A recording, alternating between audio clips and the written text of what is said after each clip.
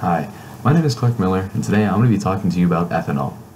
Now, ethanol is a biofuel that can come from really a variety of sources.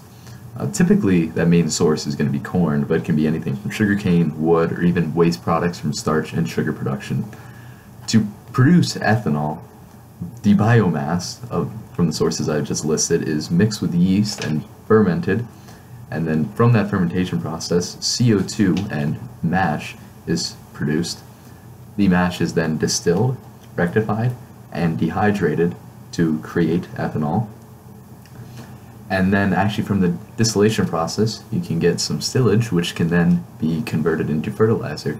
So there's not too much waste coming out of this whole production, the biggest waste factor being CO2. And obviously a lot more CO2 will be produced in the transportation and use of ethanol. But since ethanol comes from biomass, all that CO2 can be converted back into biomass through photosynthesis with the added energy from the sun. Now, I'm sure a lot of you will just go to the gas station, put in your standard 87, and go along your way and not think too much of it.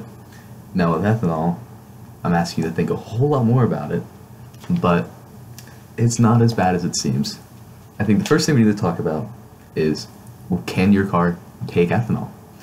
And it's an easy step to check. You just got to check if you either have a yellow gas cap or one of these flex fuel badges that are pictured, then you're good. You can run E85 or some flex fuels. Now let's first talk about the flex fuel systems in your car before we talk about the flex fuel. So if your car has flex fuel, that means it can run any mixture of ethanol and gasoline smoothly. They really come in a wide variety of vehicles. You can get them on your basic economy cars, or even some of your more luxury, sporty cars like this Buick Regal Grand Sport that I have pictured. Now, I actually have a bit of experience using some ethanol fuel. Funny enough, my friend had a Buick Regal Turbo, and I drove around a Ford Focus very similar to the one pictured for a while, and I put flex fuel in it on a few occasions. I was really curious to see what all this was about, especially because it's now really just starting to become prevalent in the East Coast. My biggest pushing factor was the fact that it is much, much cheaper, as you can now see here, even though these gas prices are a little dated, which was always nice. But other than that, I didn't notice too much else in a car like the Ford Focus. And as you can see here, we have the different fuels. The flex fuel contains at least 51% ethanol, while E85 is 85 parts ethanol to 15 parts gas. Now, that leads me into my first pro of using ethanol, is it saves you quite a lot of money. As you can see there, it's about $1 cheaper than premium fuel, which I unfortunately have to use. So if you're looking to get the most out of your buck for your car, ethanol could be the way to go. Second pro is performance. Now, putting flex fuel or any level of ethanol into that Ford Focus, I couldn't tell a thing. I mean, there wasn't really anything there to begin with, and the ethanol definitely didn't help it. But if you make some proper modifications, the ethanol can definitely be that last pushing power you need to get your car where you want it. And the third pro is just more eco-friendly. It lives off a continuous cycle. Now, obviously, not all that CO2 is going to be reabsorbed by the plants, but at least a good bit of it will be.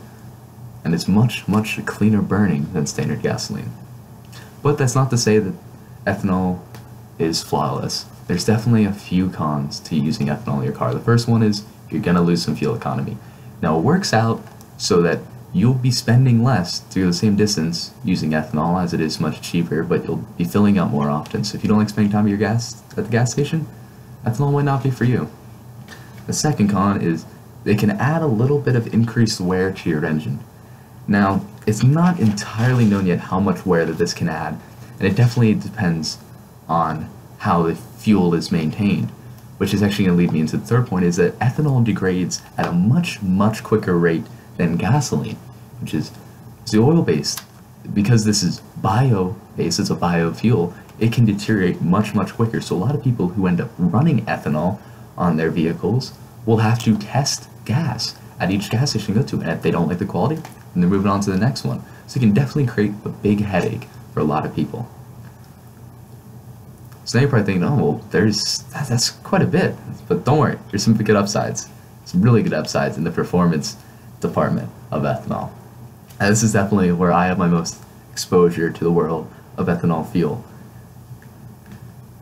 Now, ethanol is not as prevalent on the East Coast, but a lot of BMW tuning companies are based on the West Coast. So they have a lot of tuning options for it.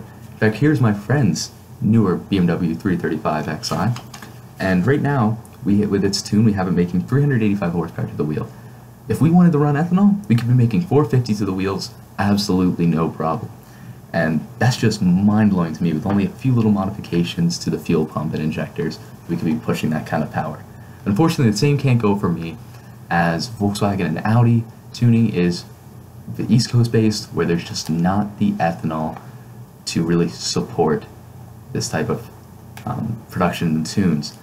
And you gotta spend a little bit more money to get a Volkswagen running that. It's unfortunate, but really this ethanol, it proves that we can still have these cars we have today and help reduce our carbon footprint and really stretch that thinning supply of gasoline and oil we have. And it definitely gives me hope that I can still enjoy my cars for the years to come.